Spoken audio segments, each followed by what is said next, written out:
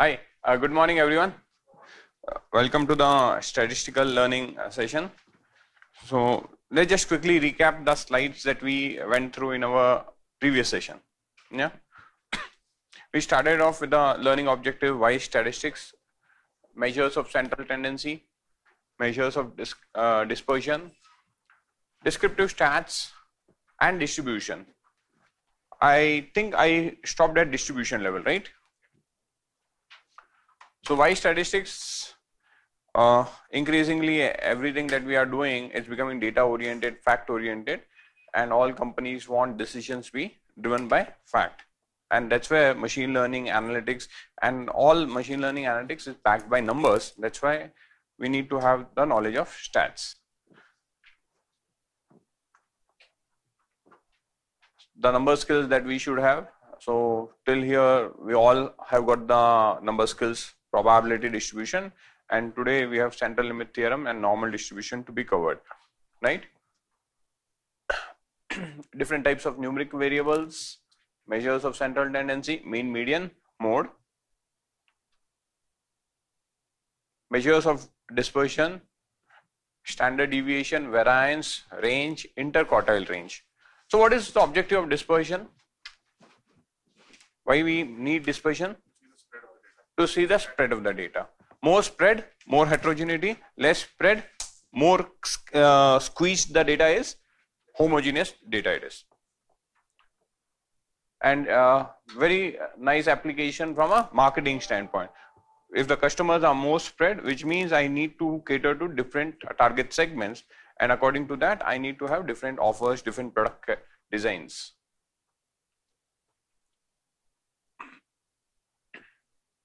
How to show data? One slider where I try to put how we should see data, right? If it is a categorical variable, frequency distribution, proportions, cross tabs. If it is a continuous variable, then measures of central tendency, measures of dispersion. And if it is discrete variable, where we have to see frequency distribution, proportions, and mean mode. I just saw the frequency distribution of the rating that you gave for me my last session. So the mean came out to be very good, 4.5 above, and most of you have rated me 5. So analysis, right? The various codes, I'm not going through the codes. Concepts of probability. So we covered the concepts of probability. What is probability? The various terminologies. What is mutually exclusive event, dependent event, independent event, joint probability, conditional probability. And to do those things, we have contingency table. We have got a Bayes theorem. So all of those things we covered in our last session. I'm just going through the slides so that it gets recorded, both in the Panopto and also registered in your memory. And then I said there is an application of conditional probability, market basket analysis. I hope you got time to go through this slide, or probably it will get covered or might have got covered in your marketing. Bayes theorem, extension of the conditional probability, right? I covered this example of the disease, right? One of the very good example to understand a Bayes theorem. Association of attributes, Yule's coefficient of association I had mentioned. Okay, anyone got time to do calculation of Yule's coefficient of association? No. Okay, distributions I covered. Lucky 7 example. Yes, so that recollects, right? I did that. So probability distributions, binomial,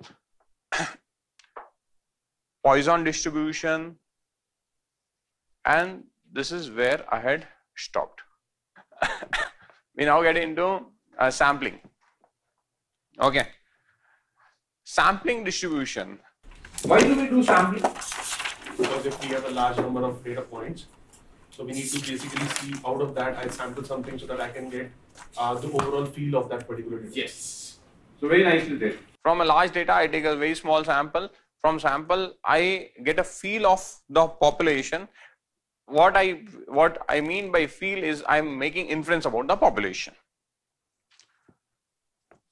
So sampling, from a population we take a sample, and from sample we inference about the population. Very simple.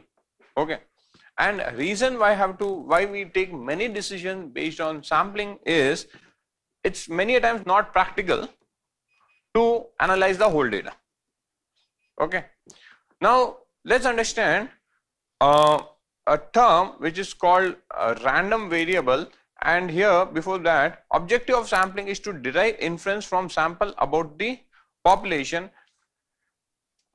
When I take a sample, it has to be a random sample. Okay. If it is a biased sample, you will not get proper inference about the population. Now let's understand what I mean by random and what I mean by biased. Assume I've got the data and I sort the data by gender, and I take 10% of observation from the top. What will happen? Only male or female will come, right? If I've got a high concentration, assume 50-50% male female, and I just take 10% initial observation, assuming data is large. In that case, what will happen is only male or only female will come. Now any inference I draw from that, will it make sense? No. So the sample should be random. Only then the inference that you derive of the population will only then the inference you derive from sample will be able to relate to the population. Now the question comes, how will a random sample give me inference about the population? Okay. So typically what we say is, assume you have taken sufficiently large random sample from population. In that case, the mean of the sample will be very close to the population mean. Assumption is sufficiently large random sample. Now the moment the word random comes up, many people think, how will random sample give me a right inference about the population? Now let's rephrase the same statement. You say random in statistics means not biased. So now rephrase the statement. Assume we take a sufficiently large, quote unquote, unbiased sample. Random means unbiased sample. Assume we take sufficiently large, quote unbiased sample, quote close, from the population. In that case, the mean of the sample will be representative of the population mean. So random means unbiased. Okay. So there are multiple factors to it. So when you say random and give sufficiently large is actually dependent on the use case. Depending on the use case and dependent on the population. We'll come to that in sample size calculation. Sufficiently large is another important parameter. How many random samples you want to?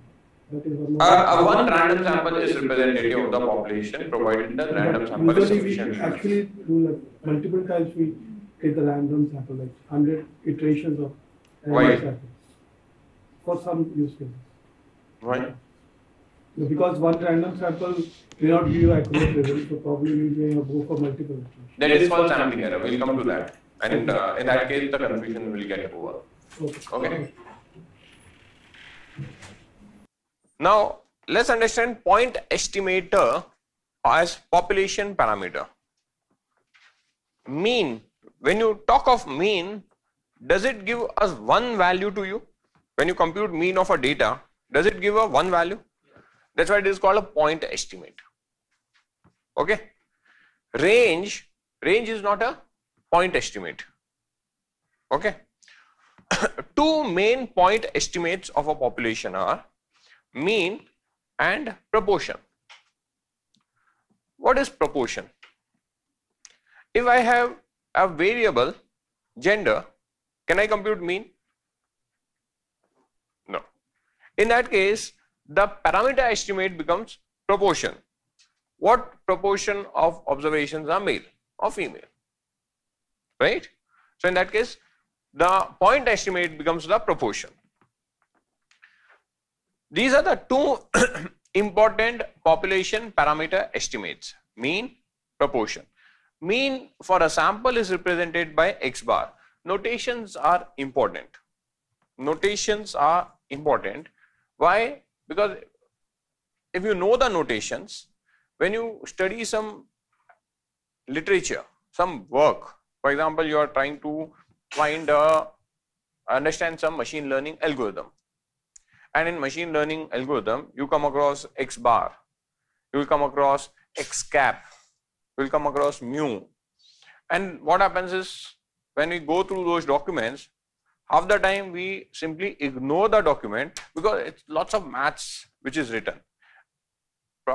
Thing is, we don't understand many of those notations. That's why we feel it's too complex. Okay, so notations are important.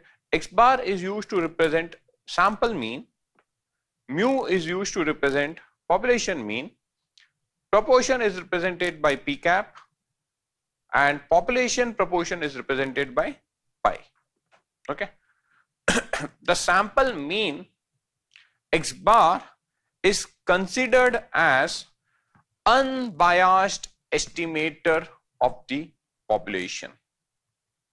The sample mean is considered as an unbiased estimator of the population when it's a numeric variable. Okay, why it is called as an unbiased estimator of the population? Coming to your point, if we take many samples from a population and we compute mean of those samples and then we compute mean of mean, that mean of mean will be equal to population mean, and that is what is central limit theorem. If I take many samples, I compute mean of each sample and then I compute mean of mean. For example, I take 100 samples from population. For each of the 100 samples I compute mean. I'll get how many means? 100 means. Can I now do average of those 100 mean? I can. The mean of those mean will be equal to population mean. This is central limit theorem. Okay. Some people are thinking how it will happen. We'll validate with simulation. Okay. Mean is called as a unbiased estimator as opposed to an estimate, and this unbiased estimate is called sample statistic, not sample statistics. The unbiased estimator is called the sample statistic. Okay, just jargons, but you should know these jargons. Okay. But what was E there? E of X bar, what was E? This is an expected mean, expected of all the X bars. Okay. Is it because we have taken 100 samples and you... Well, I'll come to No, what I'm saying, why is it unbiased estimator? It is called unbiased estimator. Because the sample we are taking is unbiased. Is that the only reason? Yeah, because if you compute the expected of those values, the expected of those values will be equal to population. Okay, that's why it is called an unbiased estimator. It gives you a value which is representing the population value. You go to previous slide. On the table you are using small x plot. Yeah. And here it is the cap. So is any different? No, that is not different. Okay. Sampling distribution conceptual framework. The probability distribution of all possible values a sample statistic can take is called sampling distribution. The probability distribution of all possible values a sample statistic can take is called the sampling distribution. Let's assume what this means. In Great Lake, for last 2 years, probably some 20 batches has happened. Okay.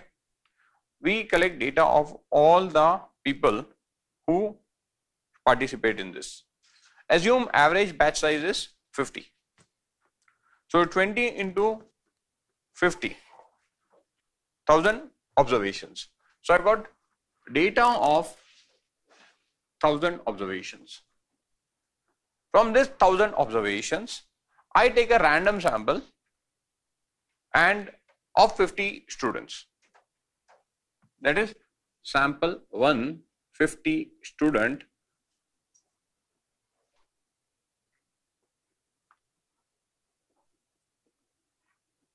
and I compute the mean. Say the mean age comes out to be 28. Okay, this is the mean age. Mean age in years. Then I take another sample, S2, again 50 observations. This time around it may come 30. I keep taking the samples. I repeat it 100 times.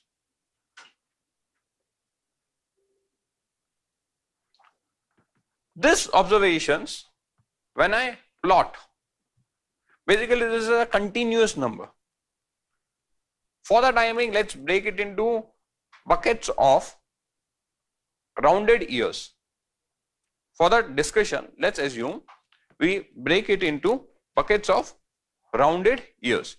In that case, the plot would come something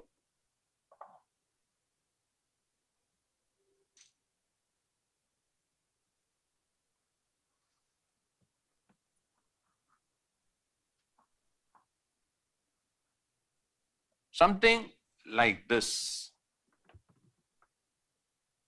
Okay, the plot will come something like this. What this graph is trying to say? Overall, if I would have taken the 1000 observation, the mean would have come, say, 28. But now, when I take a sample, will the mean come exactly 28? No. Sometimes it will come 28 point above, or sometimes it will come below. And it can sometimes probably even take a value which is 22, maybe. And there is a very thin chance it may take a value which is 38, thin chance, but still there. Okay, if I make a distribution of all the samples, if I take a distribution of all the samples, the probability of I getting a value which is, say, 27 or I getting a value which is 29 is the probability of out of 100 samples, I would have got more number of times the value which is very close to 27, 28, 29. Definitely the probability around 28 would be the highest. As I go away from this mean, I might probably get 1 out of 100 observations where I got this 22. So it will be 1%. And I would have got probably 1 out of 100 observation which is 38. If you compute a probability distribution of this continuous number, that is called as the sampling distribution. That is called the sampling distribution. Are you getting? I take samples from the population, I compute mean of the samples and make a distribution plot of those mean value, that is called the sampling distribution. Okay? Yahan tak clear hai? You mentioned one point. Yes, sir. That the mean of the mean would be the same as the population mean, right? That's what you mentioned. So in this case, say the population mean is 28. Right? Yes, sir. In that case, even the mean of the mean will be 28. Right? So Yes. both will meet at the same. Yes. So if you draw for the population mean, so both will have the middle point at 28 only. So the distribution might differ because this is a mean distribution and that is population distribution. Yes. We are going to prove this point with simulation. Your understanding is right. But the distribution will still be different. though the mean would be same. Mean of the mean, mean of the sample means. This is the sampling distribution. Is equal to the population. Yeah. This is the sampling distribution. Okay. This is called sampling distribution. Everyone, yahan tak, till here, everyone, it's okay? Yes, sir? This is the question that you are asking? Yeah, so one question is that. This will be validated. So you can note down that this will be validated. I'll prove through simulation. Next question. Next question is the distribution of The population. versus distribution of mean. Okay.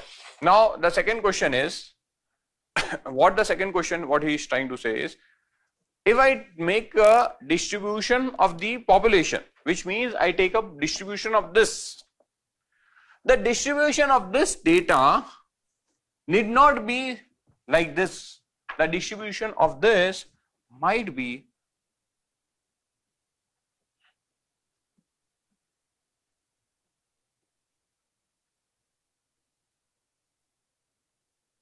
this may be the distribution of the population. This, if I make a frequency plot in rounded years, I may get this kind of a graph, which is not a normal distribution kind of thing. Okay, this is called population distribution. Now, irrespective of how is the population distributed, the sampling distribution will always be normal distribution. That is what we are going to prove. That is also what we are going to prove through simulation. Okay?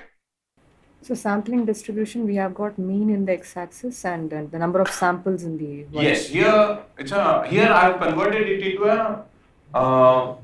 a frequency plot to explain that it will be a normal distribution. Okay. So far clear? Yeah? So number of samples is not y-axis. Okay. Y-axis is the number of times 20 has been repeated. The frequency. The frequency basically. Yeah. Okay. Yeah. So this is what I explained. Take many samples from population, compute mean x of each sample, and then plot a distribution of the mean or taken over many samples, and that is called sampling distribution. This is exactly what I have explained here, the 3 bullet points. Yeah. Sampling error. Now, typically when you do your work, are you going to take 100 samples from population and then on each sample you will build a regression model? In that case, you will end up with 100 regression models.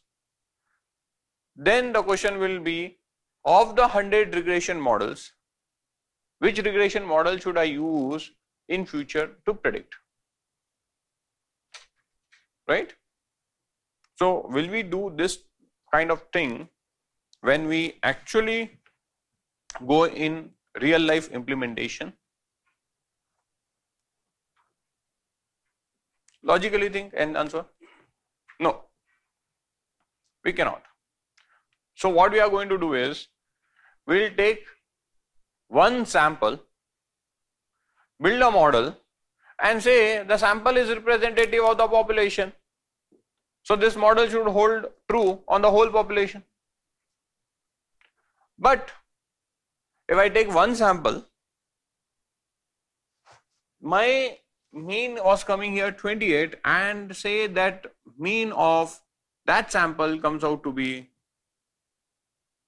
23. And I have built regression model on that. In that case, model may not hold true for the population. This gap is called sampling error. We'll solve one by one. This gap is called sampling error. I take one sample. Practically, you all agree that we cannot take hundreds of samples, build hundreds of models, and then again we lead to that confusion of the 100 which equation to take. So practically it's very clear, we have to take one sample, build model on that sample and use that equation for future purpose. There is no two opinion on this. Agreed? So if I take one sample and my value comes 23, the difference between 23 to 28 will be called as sampling error. Now the question is, am I willing to tolerate this much of sampling error? If no, then what is the answer? If no, the answer to that is increase the sample size. Probably with 50, I may get more dispersion in my sampling distribution graph. With 50, I may get more dispersion, more range. Probably I increase it to 100. In that case, the graph will become slightly narrower. Okay. In that case, my chance of sampling error will also reduce by increasing the sample size. How to compute sample size we will come to later. But concept is clear. The concept is clear, but my but See, we have question. unbiased, right? Unbiased. So sample is unbiased. So as per your explanation, it's still biased because you take one sample, it came as 23, right? And that is you are still not making. That is not a sample. Wait. What is biased and what is unbiased? Yes. What is biased and what is unbiased? Let's try to understand these two terms. If I take a sample through some systematic process, it is biased. What is the systematic process? I sort the data. Having sorted the data, I pick top 1000 records, which means I have not allowed the records to be chosen by themselves, which means I have put my bias. That is called bias.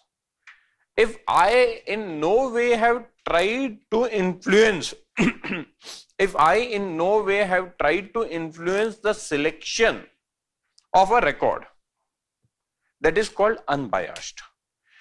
Biased and unbiased does not relate to sampling error. But definitely when biased is there, sampling error will be higher. That is for sure. But when unbiased is there and in a given sample you get a higher sampling error, that is because of the distribution, probability distribution. There is always a chance that a sample may be far off from your actual mean. There is always a chance. But the chance of that happening when you take a unbiased, which means random, that chance will be probably 0.01%, which is 0.001 in proportion terms. Okay? Yeah?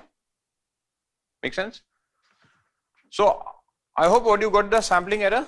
Sampling error is I take a sample, the mean of that sample, how far it is from the population mean, that is called sampling error. So, we all need to be cognizant of the fact when we take one sample, the value of that sample will not be exactly the population parameter estimate. There will be some gap. Now, how much gap you are willing to tolerate is question. How do we eliminate or reduce that gap is another question. If my tolerance of error is not high, which means my sample size should be large. If I have 1000 records, I take a sample having 1000 records, what will be my sampling error? 0. Which means you virtually move, you want 0 sampling error, take the whole population. But again, the fact of life is you cannot do anything and everything on the whole population. That's why you will have to live with error. That's where probability, chances, likelihood of being wrong will come into picture. Yeah.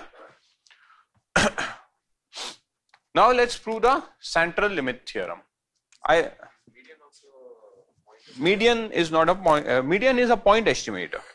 Median is a point estimator, but median is not considered as a unbiased estimator. Median is a point estimator, but it's not a unbiased. So what is usually an accepted tolerance range? Like here it is coming as 5 in this example. So that is definitely not. That is problem to problem statement. But usually as a thumb rule, like does it have to be always less than or close to? There is something called as confidence interval. So I want 95% confident interval. That's what is typical. Okay. Again, how much error you want to have, fluctuations you want, again it's subject matter. For example, you design a, how many from mechanical industry? One. Mechanical engineering, how many of you done? One. So something there was in a mechanical engineering, there's something taught was, again probably it's common in first year of engineering. Okay. Some examples, sorry for people who from commerce or arts background, some examples will come from science background because it becomes very easy to relate. And typically first year is common to all. So it is taught that I am drilling a hole. Okay. So there is probably a plate and second component has to fix on it, which means all the holes on the second component and the first component where you want to nut bolt it, they has to match. But will it be 100% match? No. Okay. So typically what you do is the underlying plate, you do not make it round, you make it like this shape. Do you agree? Why? Because even that problem is there, it will manage. Okay. But now the nut has to go into it. No, that problem you solved. But now if the nut is too loose, in that case, problem. So what happens is the other component which has to come on top of that, the hole is too big. Then what will happen? So what happens, there is something called tolerance. We all learned tolerance, right? Tolerance used to be given, okay, I want a nut of something 2 size plus or minus 0.05. Something like this is used to be given. We all came across the word tolerance in engineering. How many recollect? Right? ये acceptable है. क्यों? अगर in that problem, what happens is if this is the allowed, fixtures will fit. There will be no problem. Again, that's the error. This is the error, right?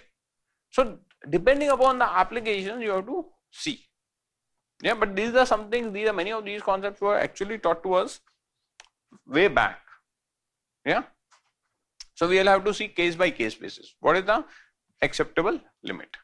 Yeah. So let's come to the central limit theorem. Central limit theorem states that irrespective of the shape of the distribution of original population, we just covered this graph, irrespective of the shape of the original population, the sampling distribution of the mean will approach a normal distribution. This is the sampling distribution of the mean. Why it is called sampling distribution of the mean? Because we took sample, we computed mean and then took the distribution of that mean. That's why it is called sampling distribution of the mean. Will approach a normal distribution, which is the graph which I showed like this. A normal bell shape. As the size of the sample increases and becomes large. Okay. The last point, as the size of sample increases and becomes large. What if I take samples which are just 5 observations and not 50 observations? And then I take 5 observations and compute mean and then make a plot. This graph probably you may not expect because sample size are small. Okay. So that's what the point is saying. As the size of sample increases and becomes large. So sample size has to be large, sufficient. Okay. And what is large number? Law of large numbers. 30 observations or more is considered large. But that is thumb rule. But not in all cases 30 observations will be considered large. Yeah. And this discovery, this famous discovery has been made by Lindenberg Levy, and it is a milestone discovery. Why? Because based on this central limit theorem, the entire statistics of sampling, that what we do is everything we do sampling and we take inference about the population, it is completely based on this central limit theorem, landmark discovery by Lindenberg Levy. Okay.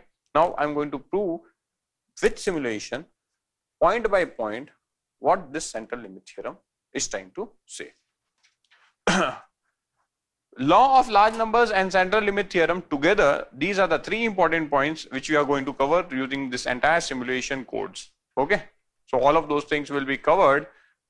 The first point based on law of large number and central limit theorem is mean of a sampling distribution, that is mean of the sample mean will be equal to population mean, provided you have sufficiently large number of trials.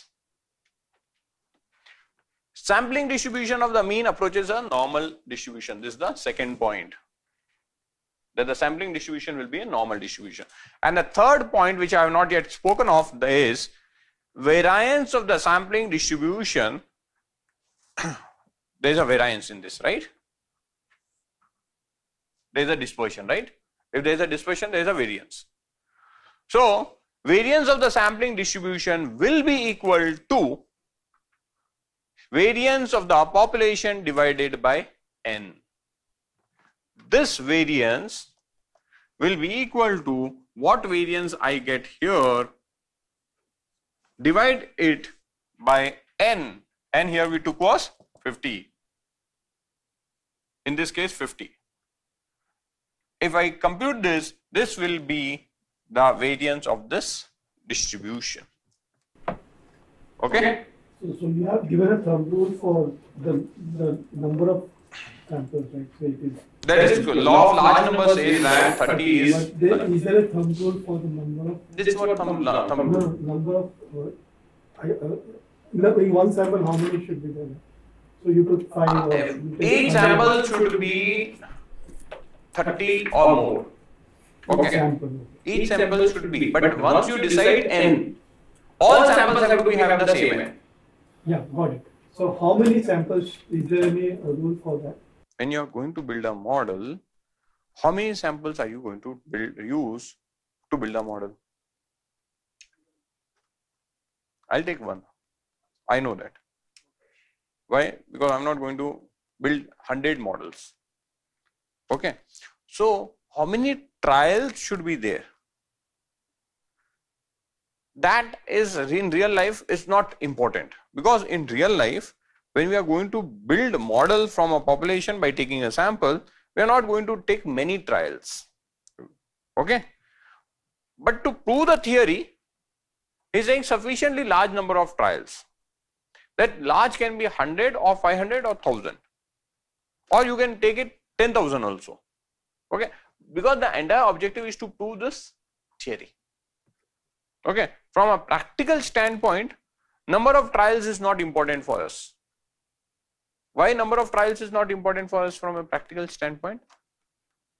Because we are going to take one sample and build a model. From a practical standpoint, what is the important question for us? In that sample, how many observations should be there? In that sample, how many observations should be there?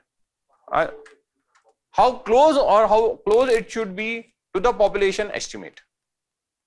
And depending upon how close it should be to the population estimate, my n will be determined. Right? Okay. Central limit theorem, I don't think so. I have put it in a Python notebook. So I'll use Spider, and I'll ask you people also to use Spider. Okay. And if you are not comfortable with Spider, what you can do is copy, paste in IPython notebook. Yeah. Just open the file. I'll wait for you to open the file, and I would like all of you to execute the code. Believe me, this thing was taught to us during school and college days, but unfortunately at that time our professors did not have computers. As such, they could not simulate this. Because we have the power of computers today, what Lindenberg Levy discovered long back, probably 50-60 years back or more, I don't know. What he discovered using whatever sophistication of technology was available, it's a huge admiration that they could do without power of computers. Okay. So today what we are going to do is simulate and find it out. So I would request all of you to run it, and believe me,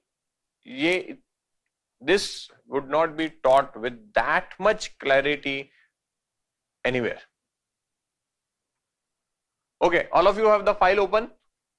Yeah? So first thing, we require 3 packages. I'm just going to import those packages. My data file is in E drive. There is an income expense data file which I have already shared.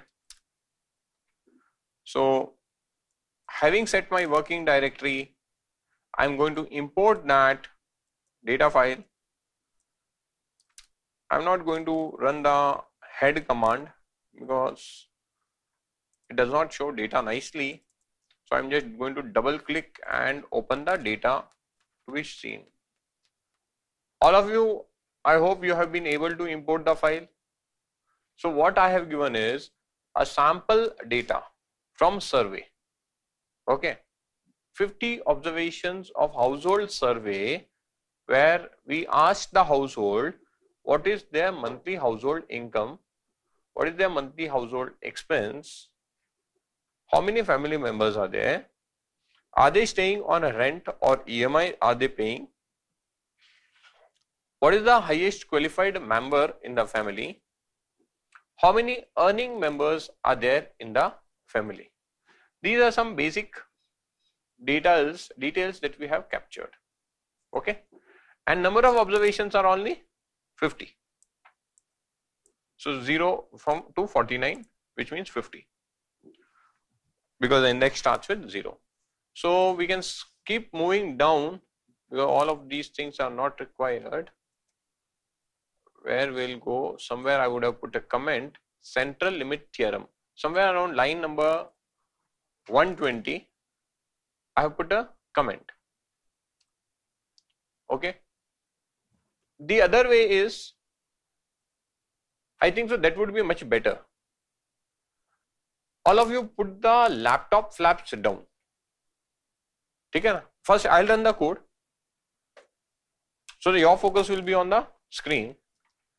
And then you all ensure you run the code, because it will validate with 30 people here also, that when you run on your laptops and each of you say, okay, I got the same number, it will be a further validation, right? नहीं तो अभी क्या हो रहा है, focus आधा move हो रहा है. Sample data set. I am creating an empty data frame. Okay. Now here I have got a loop. What is this loop doing? For I in a range of 1 to 1001, which means 1000 times this loop is going to execute. Okay, 1001 will be excluded. I am taking a random sample of size 30. So 1000 iterations I will run. Each iteration I will take 30 random observations from population of 50 observations, and that will become my sample. And then I'll keep appending them one below other, which means after the loop has executed, I'll have 1000 into 30, that is 30,000 observations. Yes. So I'm running this loop. Replace is equal to 2. Yes, sir. All that iterations. Yeah. So replace was set to 2. Every time you pick the 30 samples. See, I got only 50 observations. So, yeah. But usually when we take samples, all replace will always be true. If I'm taking only having 50 observations, when I do sampling, one sample is, second sample is independent of the first. Third is independent of the second. So I've taken like that. Second sample can have some Obviously. from the. So 50 we are converting to 30,000 observations. 50, from 50, I'm taking a sample of 30. Right. Then again from 50, I'm taking a sample of 30. Then again 50, I take a sample of 30. So 30, 30, 30, I've taken 1000 times. So how many samples I've got? 1000. Each sample has got how many? 30. So 1000 into 30, 30,000. So I got a data set having 30,000 records. Okay. So I've got that data set ready. So this is what my data set looks like. See, here's sample number. Okay. See sample number. Then sample number 2. Sample number 3, 4, and each sample has got 30 observations. The sample number is to indicate they are part, the observations are part of which sample. This can have repeated values, right, in every sample. Sir, obviously 50 observation With this can be so 30, right? Now I am running a group by. At a sample number level, I am grouping 5 numeric columns. I took only the numeric columns, because the non-numeric like highest qualification cannot be done. For that you have to go into proportions. So this part of the code is going to do the group by. Done. So how many records here I will have? 1000 observations. Now for each of the numeric variable, at a sample number level, I have got the mean of the income, mean of the expense, mean of the family members, mean of mean basically. I've got mean of, sorry, I've got mean. I got mean, not mean of mean, because they are at a sample level. Now I have done mean of mean. I'll explain what has happened. This was my data set. At sample level, I've got mean. Then I'm taking all these 1000 observations, again computing the mean. So that becomes my mean of mean. For expense, I again compute mean of mean, right? So I'll have only 5 variables, right? Why? Why I'll have only 5? Because these are only 1, 2, 3, 4 and 5 numeric columns which I took, right? I'm just resetting the index and giving sample variable as mean name. So the data set looks slightly better. That's what I've done. Now at a population level, for the entire population I am computing the mean. There are 50 observations. So directly I am computing the mean for the entire data. And I am resetting index and then I am giving the names as p variable and p mean. Okay. So these 3 lines of code I execute. So these are population variable names, and at a population variable level I got the mean. I am now concatenating the sample mean data set, this data set, I am concatenating with the population mean data set. Having concatenated, I've got sample mean, I'm dividing it by population mean. This number should come to what? 1. This should come to 1. Why? That's the ideal case, because what we are saying is mean of mean is equal to population mean. So this should come to 1. Okay. So I got a new data set, SP mean, sample population mean, and I'll remove all of these colors. So here you see, this is sample variable name, this is the population variable name, this is this number, this is this number, and ratio. The objective of keeping both the columns is to ensure that I've merged the columns properly, right? Can you see the ratio? 0.996, 0.995, 0.996, 0.989, 0.996. All of the ratios are closer to 1. The first point of central limit theorem is very conclusively proved with the sampling simulation. Mean of the sample distribution, that is mean of the mean, will approach population mean with large number of trials. How many trials we did? 1000. So was my sample size sufficient? Thumb rule is 30.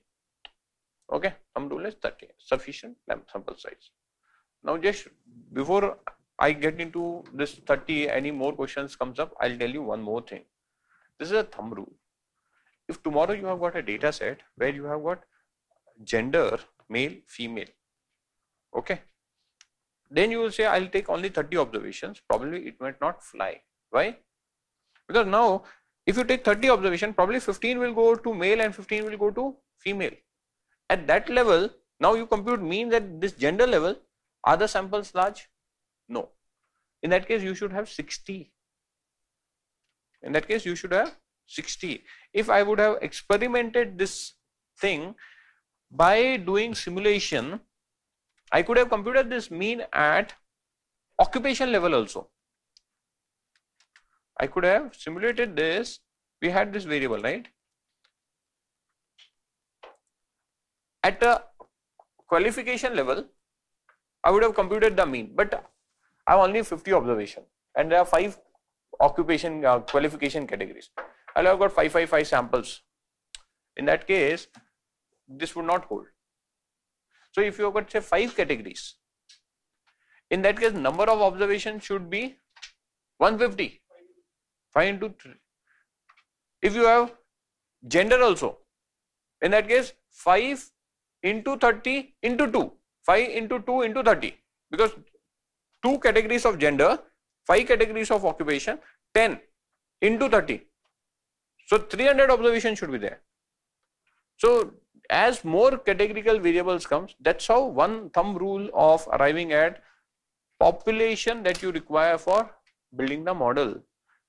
Distinct number of categories you have to keep multiplying them, and that's the number of observations you require, and multiply 30, because for that combination you require 30 observations. Yeah. So all of you now run along with me till the data import part all of you had done, right? This line of code you people have to run, for loop. Can you please repeat the categorical value size? See, this example. See, as you have got more and more data points, assume you have got a categorical variable. How in that category you have got 5 categories. So when you are taking a sample, if you want the population estimate and the mean sample estimate should be very close to each other. So for that categories, into 30 you have to take the observations. So in this case it's 150, so you're taking a sample size of 150, is that what you're saying? No, we don't have population only. That's why I did not do the calculation at qualification level. I did not do the calculation at, I did the calculation only at the population and sample. If you want the calculation to match at category level also, it will match. But what I am saying, in that case, each category you should have sufficient observation. Correct. So in this case, the data set itself is not. Yes. Yeah. No, in this case, that's why I did not go at qualification level. No, I did not do any analysis at qualification and took the portfolio as the benchmark. Correct. So it's not possible to do in this data set. In this data set. Okay, all of you did the looping, for looping? Yeah? Having done the for loop, you have to compute this mean, rearrange the column, ignore that. This 3 lines, if this is not commented, comment it. Have you computed sample mean? Yes, last row, diagonally opposite to me, yes. Then you have to compute the mean of mean, these 3 lines, 141 to 143. Having computed the sample mean, you have to compute the population mean. And having computed the population mean, you have to concatenate the sample mean, population mean, and then open the data set SP mean and see what is the ratio coming. Yeah. So anyone getting a ratio which is way off from 1? So how many simulations we are now running in the class?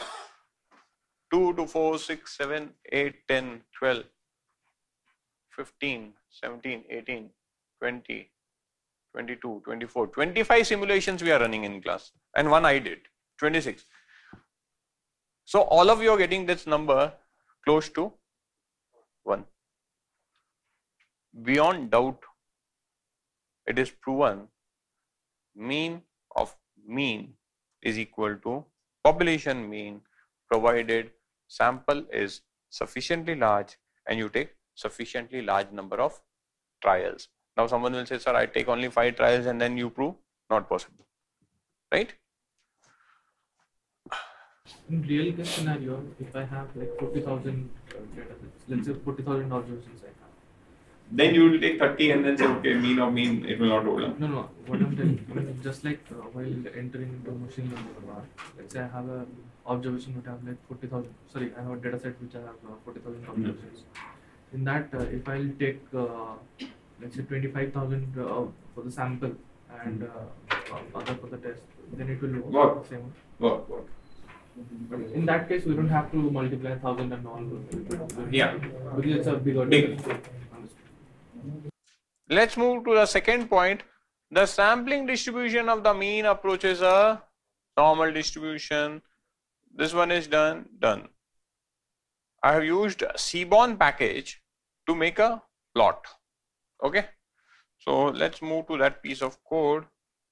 I'm moving to line number 231, somewhere around there. The middle code I'll run later, but let's move to line 231 to prove the second point. Irrespective of the population distribution, the sampling distribution is a normal distribution. So I'm using a Seaborn package. I'll import that package and then only 2 lines of code. First I'm doing a distribution plot of the actual variable from the population. Then I'm doing a distribution plot from the particular one variable. I've taken expense in this case, and then I'm from the sampling mean dish data, I'm taking expense again. Okay. So let me make this plot first. Control enter. This is the plot of the expense data. And if I make a plot of expense mean from the sampling data, this is the column name. This is the column name. I did not rename them to mean and all of those things. See the distribution. You can see the 2 distribution you compare. This is a very much normal distribution kind of a plot, and this one is any distribution, right? So even this thing validated. There are other plots also where I'm now trying to show using a line basically. So let's run this other plots also. This monthly household expense, and bottom also I have to rename it. Yeah. Okay. This is a density plot. Density kind of a plot. And if I see a density plot here, a perfect bell curve kind of a structure, right? You need not just try with expense. You may think sir would have already tried with expense, so he's showing only the expense graph. I should not try with expense. I want to try with income. Change it income. You want to make annual income, make it annual income. You want family members, make it family members. Okay, try any other variable. Again, proven beyond doubt with 25 simulations along with me that irrespective of the population distribution, sampling distribution is a, okay, all of you here also? Okay, now the third point is sample variance is equal to population variance divided by n, where n is the sample size. What it means is this bell curve has variance, right? This has got variance. So this bell curve variance is equal to variance of this divided by n, where n is the sample size. Okay, so for that the code is above. Some codes is not very cleaned up, so you will have to bear with me. This is sample mean.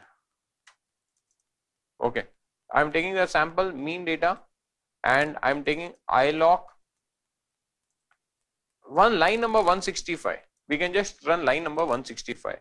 For all the variables, we are computing the variance. For all the variables, we are computing the variance. So I just run this control enter. So here I have got the variance of from the sample data. Okay. Then I can run line number 168, where from the overall population I am getting the variance of the actual population data. These are two values which I have got. What I'll do is I'll copy paste this because I have not written the code it in, or probably okay, let's do some coding. No, s where, or you can also learn Python. I will also learn Python. p where. Okay, we'll just do this. We'll capture this data into we got s where and p where. Both of them are coming as series. Why they are coming as series? So dot transform t, right? This command is right. Series object is not callable, or probably pd dot data frame.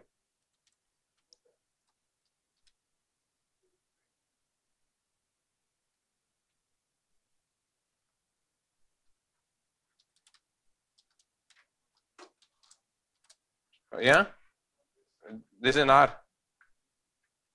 Then it should be dot data frame something.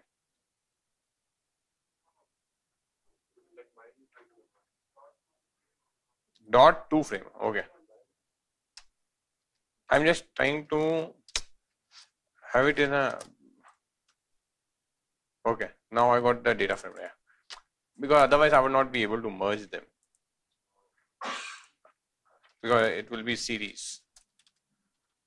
I'm slightly more expert at R. Okay, I got s where and p where as my data frames, and then I have to concatenate them, and it says that we should do reset index also. So let's do reset index also. Dot reset underscore, because otherwise the column names becomes index names.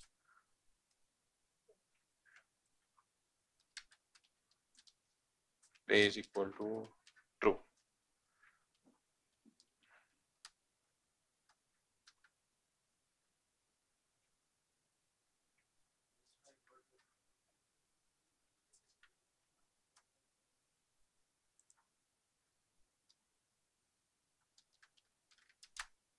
Yeah, this is worked.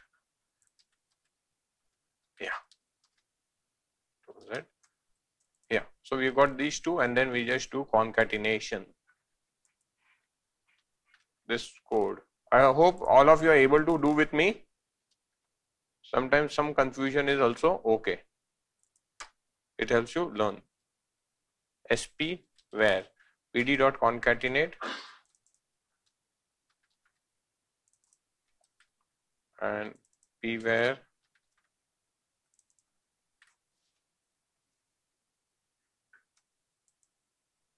that's important, right? SP where is my SP where? Yeah. So here I got the all column names have gone here. Copy. That's the easiest thing instead of all of these Python hassles. Text to column, delimited, next, finish. No, data text to column, delimited, next, space, finish. This is the number I got from sample. This is the number I got from population. I'll just paste adjacent to each other. Microsoft is intelligent. It has automatically done text to column this time. This I have to do divide by 50, right? Wait, no, 30. Sample size was 30, no? 30. The total size was 50, but the formula is sampling distribution is equal to population sampling variance is equal to population variance divided by n, where n is not the population size, where n is the sample size. So divide by 30. And we need to take a ratio of this number with that number. This number divided by this number. I have to do formatting.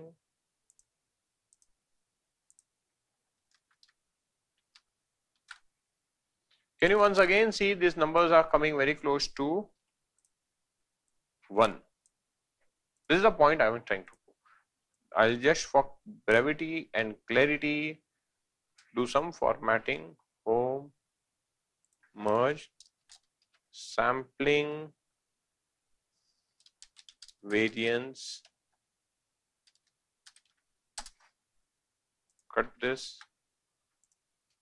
Control V, delete this and copy this. Population variance, and this is p-var divided by n, and this is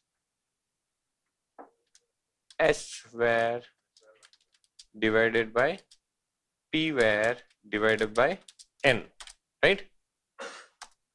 So this ratio is coming closer to 1.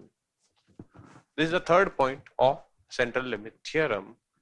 You take the variance of the sampling distribution, you take the variance of the population distribution, population variance divided by n, where n is the sample size. This number will be equal to the sampling variance. For 5 variables, we are getting the value which is very close to 1. Okay. So 3 theorems, 3 important points of central limit theorem with simulation is proven. Close to 1 again depends on the number of samples. So if the sample size is, the number of samples are large, then you may Yes. same thing. Yes. That is the assumption. Underlying assumption is sample size are large, sufficient number of trials. Yeah. What is the benefit of doing all of this? What is the benefit of this central limit theorem? The benefit of this central limit theorem is, once I know that central limit theorem is a proven fact, it's a proven fact, I have got a population on which I have to do some statistics. I take a sample, and that sample mean comes out to be somewhere here, say 25. I can compute the variance of this. Knowing the population variance, I can compute the variance of this. If I don't know population variance, can I compute the sample variance? I've got a sample, I can compute sample variance directly. Right? That is easy, because going to population variance would be difficult. If I know sample variance, can I reverse compute population variance? Yeah, because there is a relation which is a proven relationship. Yeah. So using a sample variance, I can reverse compute the population variance. That is point 1. Having known sample variance, what I can do is I can now apply the empirical rule .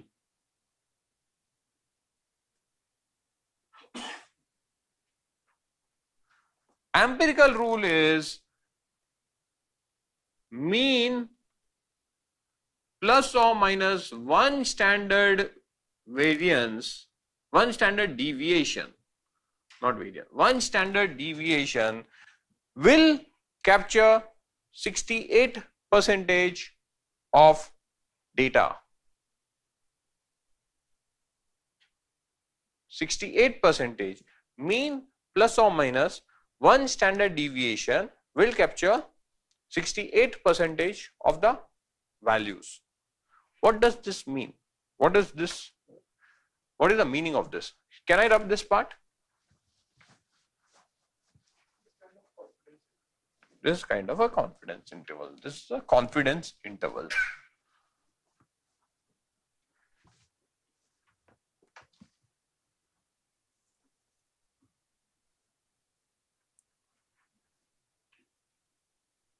This 28 is actual mean. This 28 is actual mean. I have taken a sample and the value of that has come 25. Okay. And from that sample, I have also computed the variance. I know sample variance. If I know sample variance, I know sample standard deviation. Do you agree?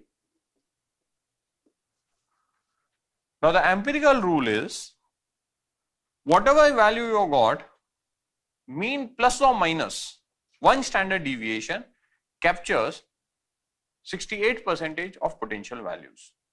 Mean plus or minus two standard deviation captures 95%. Mean plus or minus 3 standard deviation captures 99%. So at a 95% confidence interval, if I want to say what will be the range of population mean, this is the sample mean. In real life, you may not know this number. In real life, you may not know this number because the population itself will be large, so that you don't have time and effort to compute this. So what you will do is you will take a sample. Once you have got the sample, you have got the sample standard deviation. You say plus or minus 2 standard deviation, it will give you a range. This value plus or minus 2 standard deviation will give you a value, and this will be the minimum, this will be the maximum. You can say at 95% confidence, I can say the population mean will be in this min-max range, right? At a 95%, you can give the answer at that confidence. If you want 99% confidence, then you take 3 standard deviation. Okay? Coming back to this empirical thing. This empirical thing, what it says that if I take plus or minus 1 standard deviation, my value will be in this range. Plus or minus 2 standard deviation, plus or minus 3 standard deviation, because it is proven. All these mathematics is proven with simulation, proven. Lindenberg proved it 50 years back. Today we are proving it again with simulation. Okay, so what it means is I take a sample, I get this value, plus or minus 3 standard deviation at 99% confidence, I want to know. But now when I do plus or minus 3 standard deviation at 99% confidence, the values comes out to be, say, 22 to 28. Then someone says, hey, 22 to 28 is the range. I don't like the range. I want plus or minus 3 standard deviation should come 24 to 26. What are you saying? What you're saying is, I want 3 standard deviation error should be plus or minus 1 value only. Do reverse computation now. Because you know 3 SD is equal to now plus or minus 1. What is SD?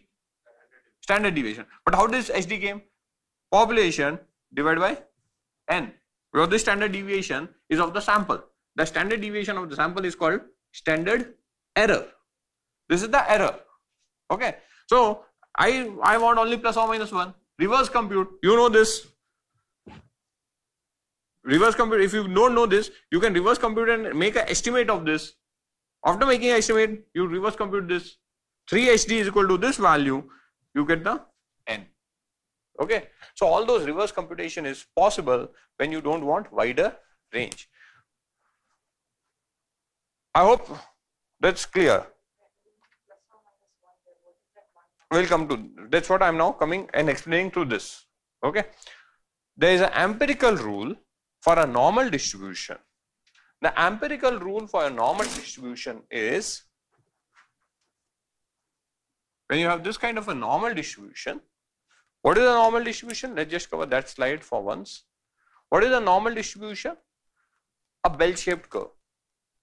First point. In a normal distribution, mean, median, mode.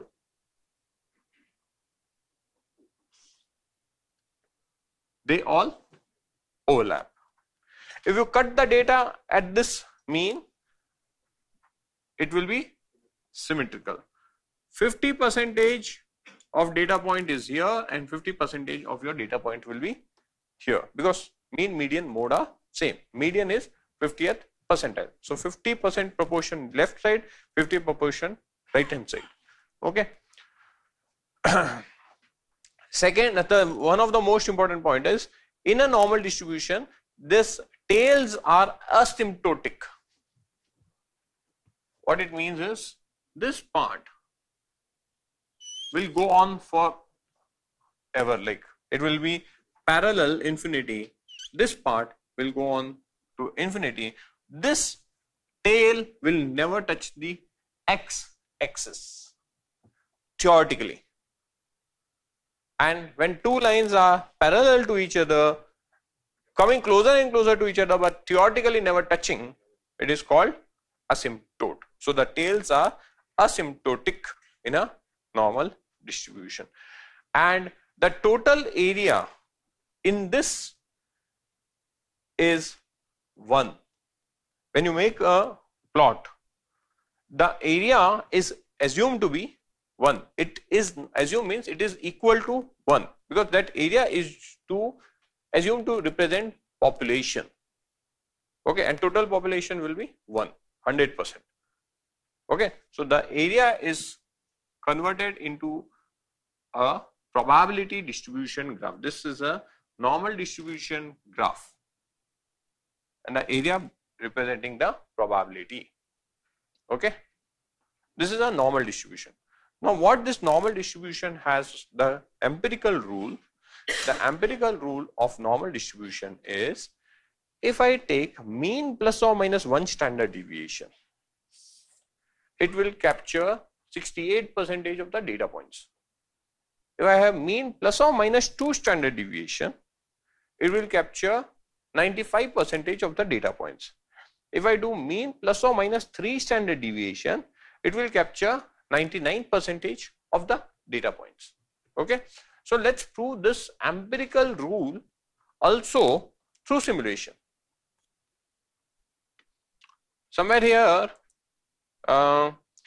line 258, validating empirical rule between mean and standard deviation for a normally distributed data. We are going to use sample mean. We are not going to use population mean data. Why? We are not going to use population data. We are going to use the sample, 1000 observations, 1000 samples which I created. I am going to use that, not the population. Why? That is the only one which follows the normal distribution. Because that is the one which is normal distribution. The population we saw was not a normal distribution, and this empirical rule is for normal distribution. Okay. So here this number names mean, we did not rename it at top, so we'll have to copy the name. Monthly HHX expense. I'll take monthly HHX expense. This one. We have to rename monthly HHX expense. So I am computing two important parameters. One is the mean and standard deviation for the expense variable. I have computed mean and standard deviation for the expense variable, and I have captured them in income mean and income standard deviation variable. Here income word is actually expense now because we have used expense variable. Okay, so I have computed the monthly income mean and monthly income standard deviation. Yes. Now what it is saying, the distribution is normal, which is proven. Mean plus or minus 1 standard deviation should have 68% of data point. So what I am doing is, from those observations, I am written a function of offset. Okay, I have written a function to do offset and capture the data. So here what this function is doing is, it is just doing mean minus standard deviation multiply how many multiply the number of standard deviation. So here I am saying 1, so it will become 1 standard deviation. Then if I will pass 2, then it will become 2 standard deviation. Then I am passing 3, then it will be 3 standard deviation. So I am taking 3 subsets, plus or minus 1 standard deviation, plus or minus 2 standard deviation, plus or minus 3 standard deviation. So this entire piece of code, one is a function and then plus or minus 1, 2, 3, 3 calls. Okay, okay. This variable also has.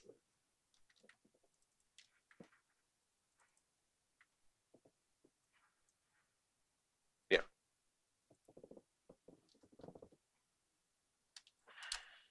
Okay. Now, 1 standard deviation subset should have what percentage of observations? 68. So, let us see what is our total count. Total count is 1000 observations. Total count is 1000 observation. 1 standard deviation is how many observation? 692. Is that coming 692? For you people it may come 68, 67, 68 point something, 693. 692, any other numbers? 683. What I can once again do is, if all 25 people have computed, I can take the value and do average. It will come around 68. It will come around 68. Plus or minus 1 standard deviation empirically proven. Right? Let's do second one. 95.6 and what I said 95%, 2 standard deviation. Actually the 2 standard deviation is actually 1.96 standard deviation. We round it off and say, but typically this 2 standard deviation captures 95%, is actually 1.96, not 2, but we speak in rounded terms. It is coming 95.6, 956, 958 something, and let's take 3 standard deviation, it is coming 99.7. So what, once again empirically proven fact that from mean plus or minus 1 standard deviation, if it is a normal distribution, it will have 68% of the possible values of the overall data. From mean plus or minus 2 standard deviation, it will have 95%, and from mean plus or minus 3, it will have 99% of the possible values, right? This characteristics, the beauty of this distribution is, irrespective of the shape of the normal distribution, irrespective of the, not the shape, irrespective of the mean and standard deviation of the normally distributed curve. What it is trying to say is, I have got this distribution where you see mean is 130 and here mean is 160, but graph wise you see standard deviation is same, right? Here mean is same, here mean is 100, but graph wise you see one is more dispersed, the dotted is less dispersed. What the normal distribution is trying to say is, irrespective of the mean value and the standard deviation, if it is a normally distributed curve, bell curve, the empirical rule holds. There is another significant beauty of the central limit theorem and normal distribution. Yeah? And this again can be validated. I did it for monthly income. You may say, sir, in between wrote expense, then he went into a fear mode. He is tested with income. That's why he said, everyone, okay, make expense income. No, you can try it again with the 5 variables. You can do this entire simulation with any data set that you have. Any data set that you have the entire code now. You just have to rename the data set, the column name. You can run this simulation. You will be shocked, or you will be astonished to see it holds. Okay? Yeah. Standard normal distribution. Now this normal distribution curve that we have got, you may have this normal distribution graph for a data which is measured in, say, currency rupees. Then you may have this thing for something which is measured in kgs. Then you will have this thing, something which is measured in, say, liters. So each time you have got this distribution curve, you may have the normal distribution rule will hold, but what will happen is, if you have to standardize this entire thing and put it in some tabular format, in that case what will happen is, you will have to create a standardized table. One is for rupees. You will have to create a standardized normal distribution table that plus or minus this thing for, say, kgs. Then you will have to create it for liters. Then you will have to create for centimeters. To avoid all of this, because it becomes unit specific, there is something called as standardized normal distribution. There is something called standardized normal distribution, which is called the Z transformation.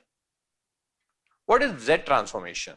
In a Z transformation, what you do is, you do Z is equal to x minus mu divided by standard deviation.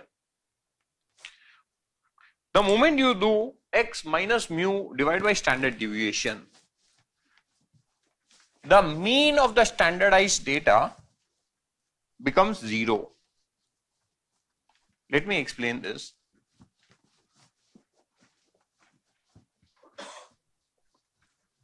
I've got the student's data, student 1 to 1000, age 22, 25, 28, 31, 35, 36 and so forth. I am now converting all of this age, say age minus mean. If I do age minus mean and get the values, our mean was 28. We assumed in our discussion mean as 28.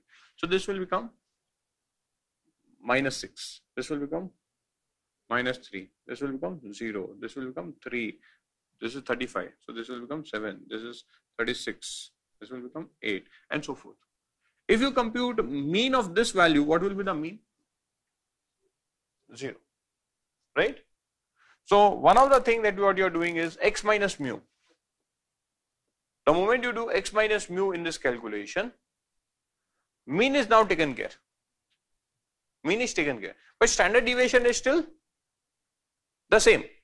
Because standard deviation, what is the standard deviation formula? What is the standard deviation formula? X minus x bar, if it is for sample, the whole square divided by n minus 1 square root. So when you're doing x minus x bar, you are seeing the difference from the mean. You have done the difference from the mean. Now you are computing standard deviation of this. For this column, what is the mean? 0. So now if you are computing standard deviation of this, you will have to say minus 6 minus 0. It will remain minus 6 only. Minus 3 minus 0. It will remain. So in that case, the standard deviation will continue to remain the same. But now what I have done is I have divided this term by standard deviation also. I have divided this by standard deviation also. So what will happen? The standard deviation of this Z transformed value, what will be the standard deviation? 1. Because you are now dividing this also. So standard deviation will become now 1. So this is called Z transformation. This is called standardization. This is called standardization. In standardization, you do a Z transformation, and Z transformation is basically scale transformation, and the Z value becomes x minus mu divided by standard deviation for a Z transformed variable. Mean is equal to 0. Standard deviation is equal to 1. Unit is equal to no unit. Why? Rupees minus rupees, standard deviation is rupees, rupee minus rupees, rupee, divide, cancel. Centimeter minus centimeter divided by centimeter, centimeter gone. Kg minus kg divided by kg, kg gone. So by doing the Z transformation, you make mean 0, standard deviation 1, you make mean 0, standard deviation 1, and the scaled variable becomes unit free. Now because it is unit free, you can have a standardized normal distribution table which will work across data which is of any unit. Only thing is that variable you have to convert into a Z variable and then see the standardized normal distribution table. The standardized normal distribution table is basically a table which which will have a scale 0, minus 1, minus 2, minus 3, plus 1, plus 2, plus 3, like this, which will have a normal distribution kind of a graph.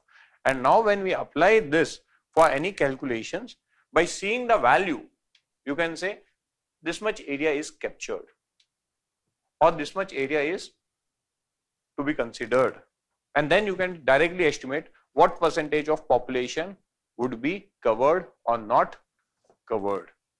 Are you getting? One problem will solve so you understand this better. Yeah. A radar unit is placed to measure speed of cars on Mumbai-Pune highway. The speed data is normally distributed. So the mean is 70 and a standard deviation of 10 kilometer.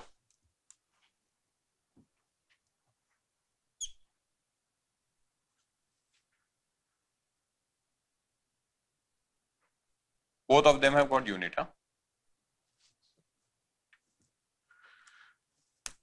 What is the probability that a car picked at random is traveling at more than 100 km/h?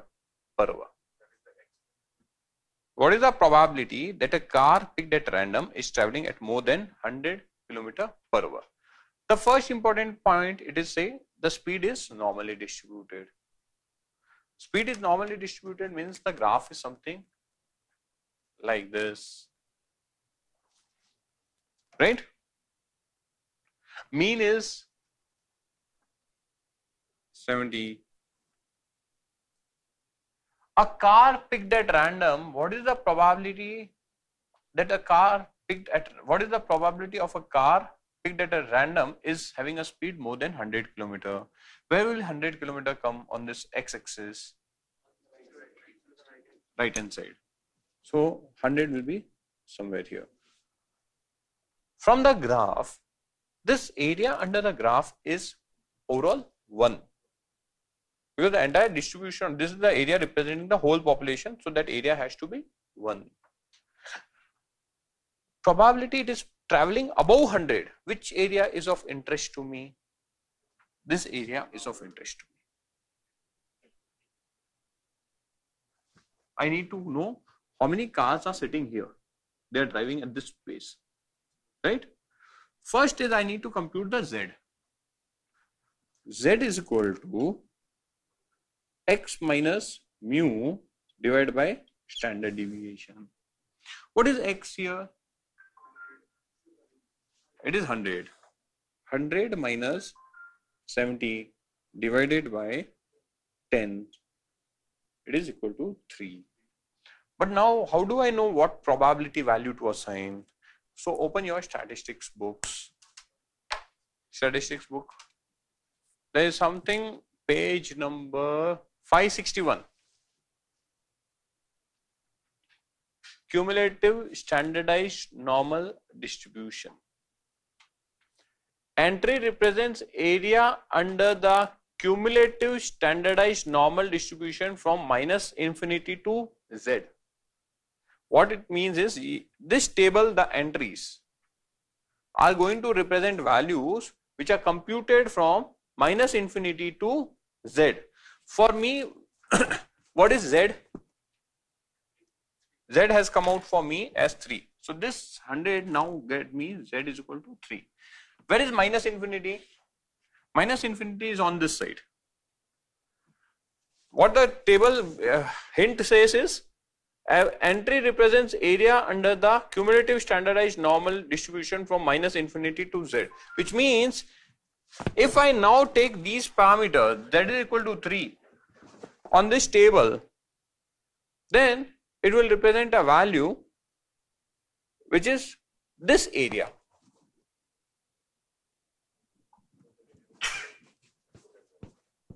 It is going to give me this value.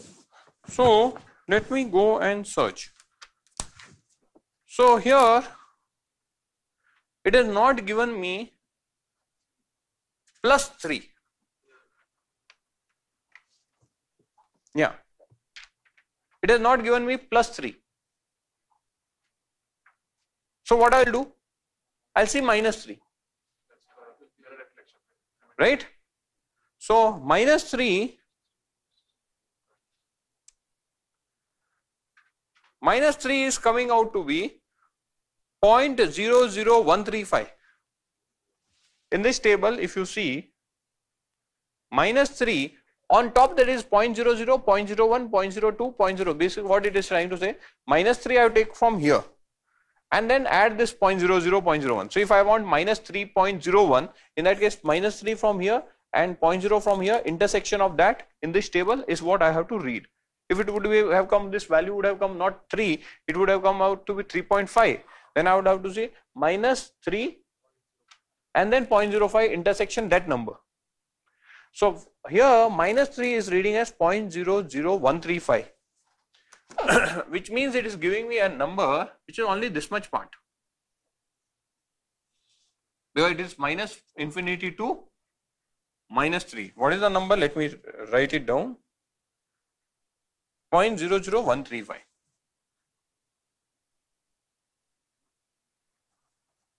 Okay, if minus infinity to minus 3 is this one, then plus 3 to plus infinity will be what? The same number, no? Because it is normal distribution.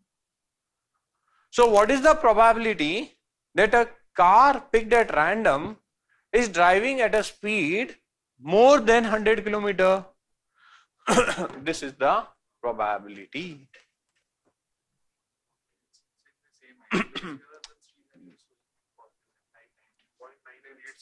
No, 0.998. We want, our question is, we want the opposite. We want the opposite. What they are taking the plus 3. There is a, if this table which you have got here would have been extended from 0 to plus 3 also, but it is not. In that case, it would have given a cumulative value from minus infinity to plus 3, and that cumulative value would be 0.99 something, because you can clearly see this area is too big. This part area is 50%. Definitely it has to be a number more than 50%. Right? But just by looking at it, we can tell it is 99% of the values will be plus or minus 3 standard deviation, plus or minus 3 standard deviation. Logically, if we go with our plus or minus 3 standard deviation, plus or minus 3 standard deviation captures how much? 99.7%. So 3% is not captured, but 0.3 represents this side and this side, but I want only this side, so I have to divide 0.3 by 2. So logically it would be 0.15%. That is 0.15% of the vehicles might be driving at a speed greater than 100 kilometer. Yeah, because it's a normal distribution and my interest is right hand side. Okay, the first one I have done, and my friend has already got, because many of you have not bought this book. My friend has from internet got the ztable.com, so that website is giving you the normal distribution. Solve the second one.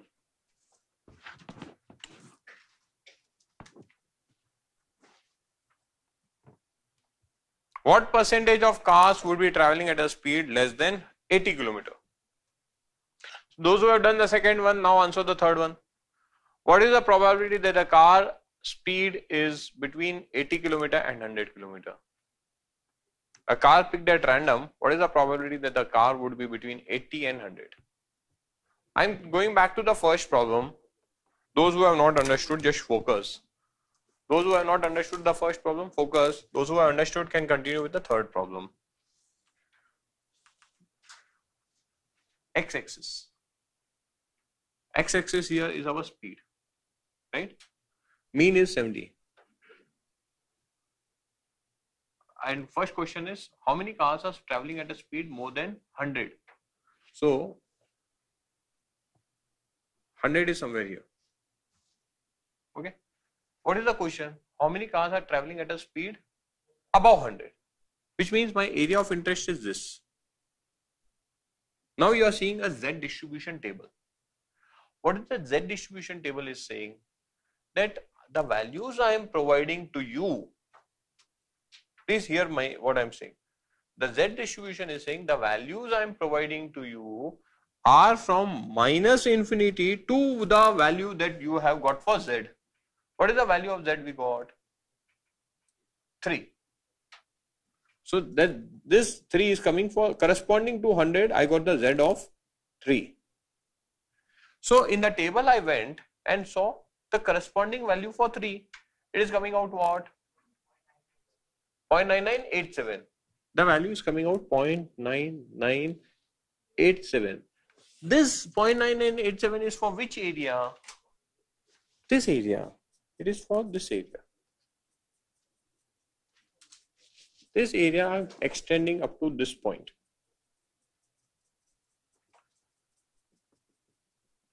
Are you getting? Total area under the curve is how much? 1. Total area under the curve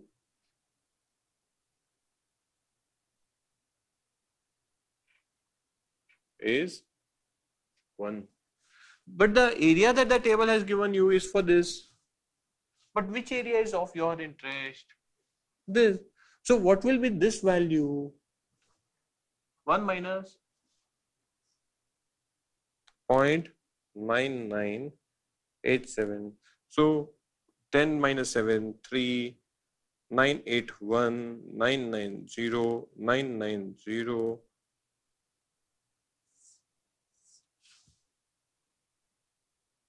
Got it? This is how we got this. Done? What is the answer of third question coming? 15.7. Now the third question, the question is easy and tricky also. It's very easy actually, but tricky slightly. What I'm saying is I want greater than 80. So this is 80 and less than 100. So I want this area. So what I can do is I first compute or 100. For 100, the Z distribution is going to give me the full area. From here till here, right? It's going to give me the full value first. Then I compute for 80. The 80, it is going to give me this area. Subtract the 2, that will be this area of interest. That is the probability that a car picked at random, it may be between a speed of 80 to 100. Okay. Now, how many of you got challan for overspeeding? Okay. What is the speed at which you are driving? You for 100 you got. How many people do you think you would want to, if the RTO, government or whatever authority, if you are a person in that and you want to work with full sincerity, what percentage of people you would like to penalize?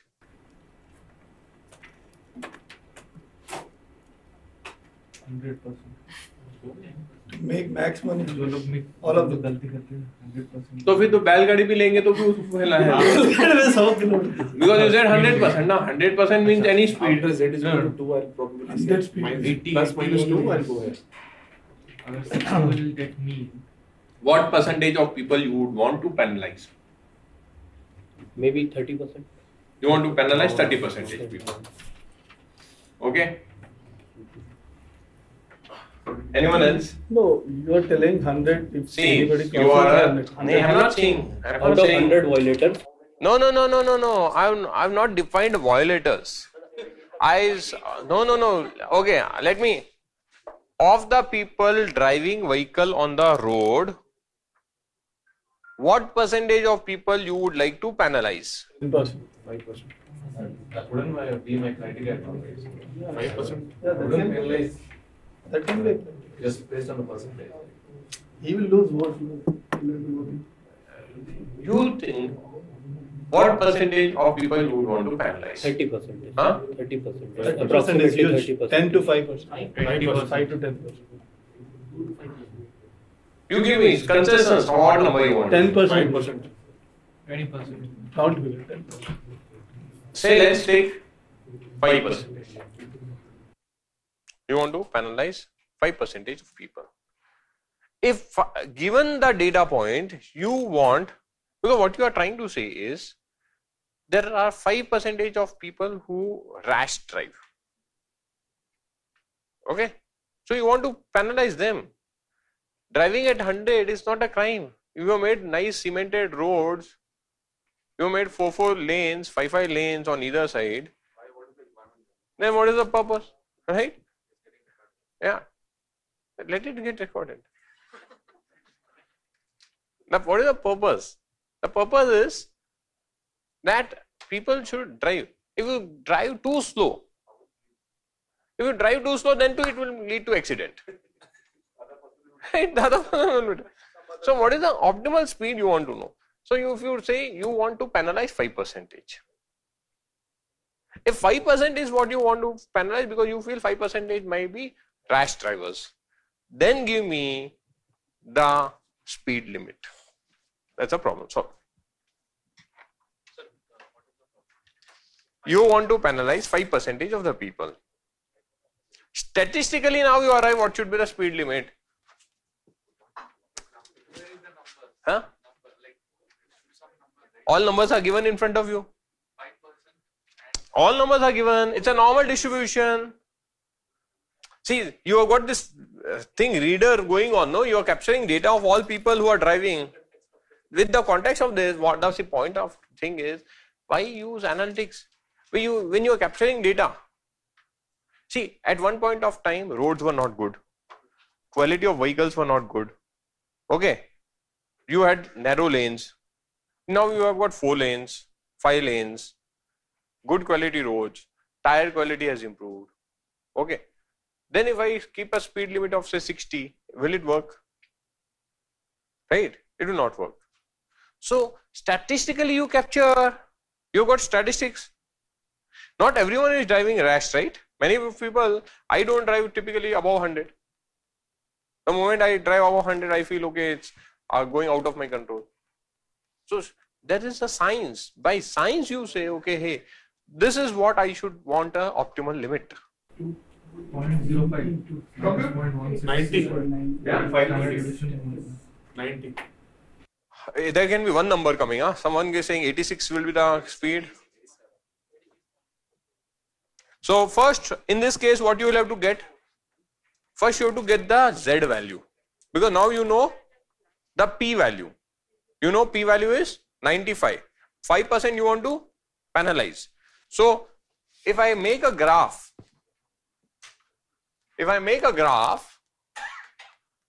first I need to know this is my non-rash traverse, so corresponding Z.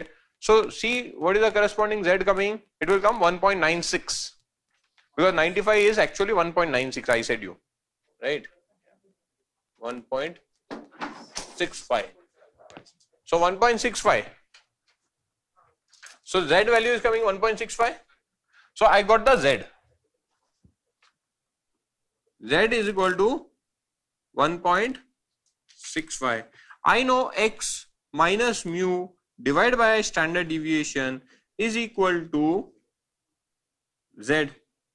Z is known, mu is known, sigma is known, X is unknown.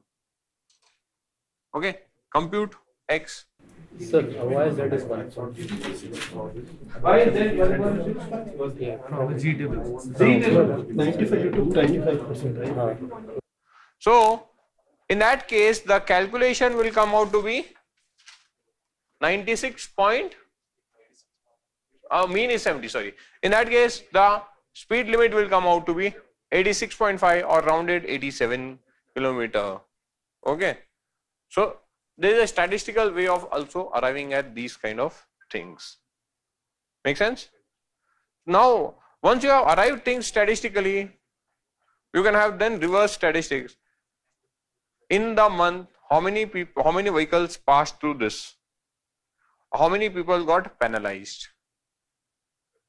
You can again cross check, right? Okay. So with that, we conclude. And those who would like to run things in Python, though we have done this calculation using the statistical learning book, but if you want to do it through Python, you can use the stats package of Python. You can put X, mu, standard deviation, compute the Z score, and then use normal cumulative density function, and you get the P value. This is how you can do. So the calculations in Python is also given to you. If you want to do in Excel, the Excel functions are also given to you. The norm.dist, norm.standard.dist P value. This is from the Excel functions. So here these are Excel functions. Here you got the Python calculation. Here you got the Excel calculation. So I have given you Excel as well as Python, and using the book, pen and paper, anyways we have solved. Okay. There is just an additional Gyan slide left for you to do on your own. Okay. With this, we complete the central limit theorem and the normal distribution. After next session, we'll see hypothesis testing. Thank you.